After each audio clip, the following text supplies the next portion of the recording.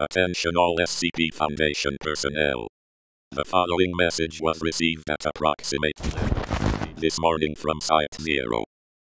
SCP-1 has left its location.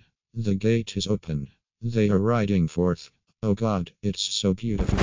Because of this event's confluence with the recent breach of SCP-995, the opening of SCP-016, and the activation of SCP-098, the Foundation is required to immediately begin preparations for next K-Class end-of-the-world scenario.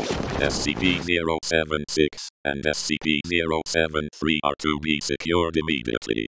All personnel are to unlock and decode Emergency Order Patmos, Omega, and follow all orders within. Site-19 is to be secured, and all non-essential SCPs and personnel terminated and